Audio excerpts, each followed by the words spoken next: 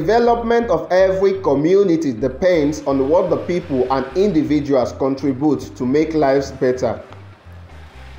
The number of lives touched either by the dint of donation or charity not only spreads light to the most needy, but also enlightens souls in the process. Charity is a notable virtue. It brings to life again those who are morally dead. No wonder non-profit making and charitable organizations as well as NGOs pool their resources together to improve the lives of the abandoned, poor children, adults, orphans, the aged and homeless in the community. As a way of commemorating the celebration of June 12, which is a notable date in the annals of history of the Nigerian democracy, coupled with the adoption of the philanthropic disposition of the hero of the June 12 struggle, Chief MKO Abiola, the Estate Youth Parliament decided to reach out to the less privileged in their community. The group visits his Grace Orphanage home located within the low-cost housing estate Okeafa, Ejigbo, Lagos. We hope to continue this kind of gesture in the nearest future. It is very, very good to have a mother in life, and we feel for them, and we hope that they will become successful in life. From the orphanage home, the group extends its benevolence to the Center for Happy Elderly People located within the community.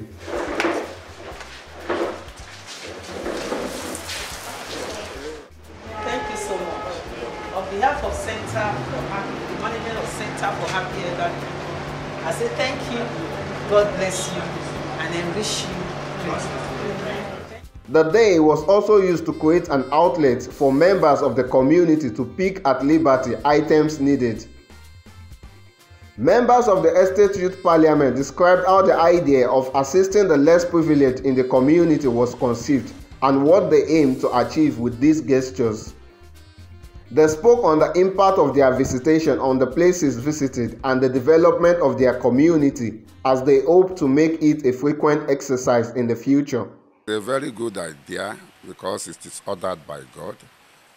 We are here to serve the less privileged, and whatever we have for them, we have given unto them, and we hope this thing will continue from time to time. What we just do majorly is to get across people on our platform, and they are the ones that actually donated all the materials that we have brought here today.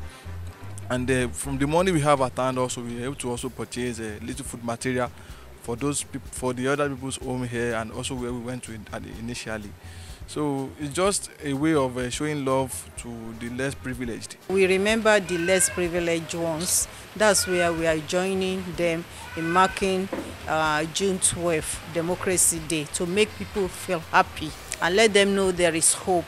There is a need to be your brother's keeper. We went to the children's home. These are motherless home.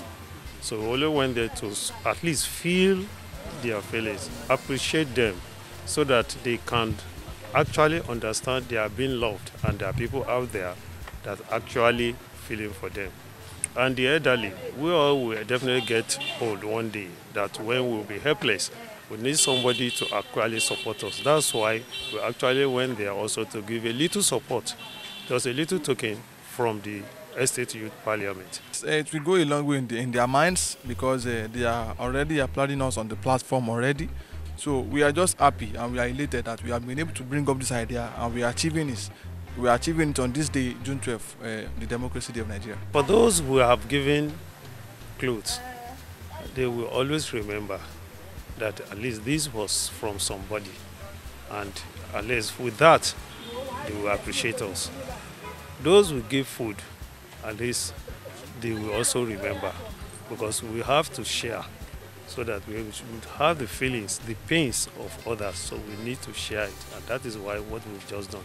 And with that, they will always think that, oh, they will remember that they have somebody out there that actually doing something or caring for them. We enjoy all other organizations to join in making people happy as we are trying to do. If other people to join them, and it continues like that, we show the love, we show the care, we show appreciation to Almighty God.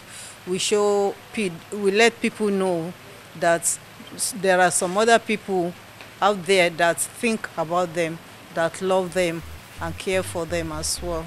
We have some people that are very shy. They can't go out there and say, oh, they are giving this. But now that we are here, they can bring it to us. Bringing it to us, like the little ones you see, they were voluntary donation. And we know by next year, we'll be able to reach out to a very many large member of the community. Government cannot do it all, and that is why we are calling on different groups that have what it takes to support the less privileged. The government are also trying on their own part, but we all know that government cannot see everywhere. We that are at the grassroots level, we should be able to do things like this to support people like this, and this is not even going to be the only time we are going to be doing this. We keep doing this on frequent basis so as to check on them and see how they are doing. It is the hope of the group that organizations of like minds in the community adopt the initiative of identifying and extending charity to the poor and the needy in the community.